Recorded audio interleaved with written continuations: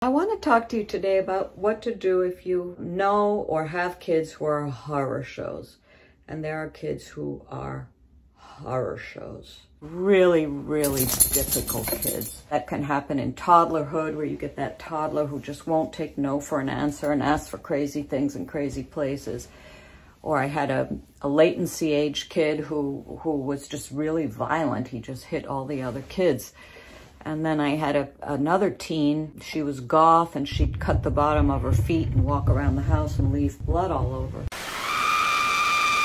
How do you deal with these kids that are just determined to be horror show terror kids? The answer to that question is you have to let them know that you still love them.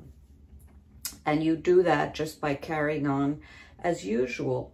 You say, well, what would you like for dinner? And do we need to buy you a new pair of shoes? And, you know, the problem is we get very stressed out with kids like that, and that prevents them from talking. They reach a point where, well, they can't please the parent. It's a point of no return, and then they become shameless. They just don't care anymore.